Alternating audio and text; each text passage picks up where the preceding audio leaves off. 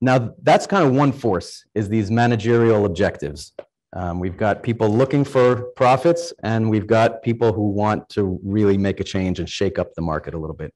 The other side of this coin is citizen perception. So it's all of us in the room. What do we think companies should be doing? And there's been a sea change. The most significant, when I go back into my own life, the most significant kind of event that reminds me of this is something in the 1980s. So this is a picture, this black and white picture here is a picture at Brandeis University where I went to school. While I was at school, I could have taken this picture. Don't look at the date. It's a shanty town, they called it, which was built of cardboard and wood and things. And they did it as a way to protest the university's investment in South Africa. At the time, South Africa was still under apartheid. And Brandeis, along with other schools, Harvard, Vassar, a lot of the largest schools in the country, were really pushing universities to divest from South Africa until apartheid was abolished. Eventually, I think it did have an effect. It's hard to say exactly, but that was one of many contributing factors that eventually led to the fall of it. But this was an example of consumers becoming very aware of their impact and their potential power to influence the market and influence what they thought was the right thing to do. We see this even more today, where in some surveys we have about 4/5 of consumers say that they want companies involved in some way in society. So if we look there's a 6% there that you'll see, which is people who say the purpose of business is profits only. 13% society should not be a priority, 13%. Add those together, that's basically the people that say companies stay out of it. Around 20% total.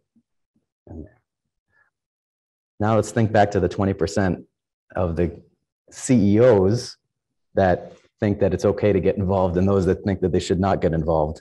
And you'll get a sense of the mismatch and how far CEOs are behind.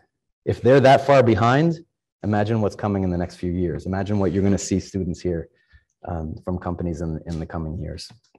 I think it's pretty much unstoppable.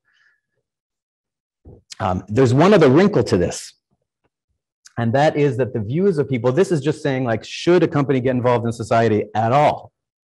But it doesn't say how. It doesn't say, like the gun issue. There are people who say we should have less gun regulation, and people who say that we have more gun regulation. So which one is it, right? In 1994, it was pretty easy for companies, if they wanted to respond to the market, to just go in the middle. And here, what you're seeing here is a diagram of Democrats on one side and what their average views were, how left and how right their views were. And then the other one is Republicans, how left and right their view, how conservative or liberal their views were. And if you look overall, you get like this big mountain, the classic bell curve. That was 1994. If you're a company and you want to speak to these people, on average, where are you going to go? Right in the middle. What's it look like now? This is 2017. Pew Research did the same. They asked the same questions. They looked at the same data, and look what they find. They find two separate mountains completely apart. Now, this is interesting just in itself to see how, how the country has become polarized like this. But now put yourself in the shoes of a CEO trying to like market to these people. Where do you go?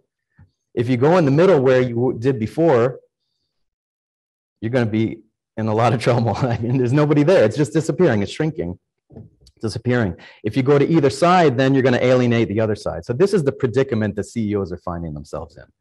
And it's because of consumer expectations are this way. So what I'd like to kind of impress upon everyone is that there's this dialogue going on between companies and consumers, where companies are talking about their expectations, they have their goals, consumers are looking at their goals, and they're coming together in some really interesting ways. And that's why I'm still interested in this years later.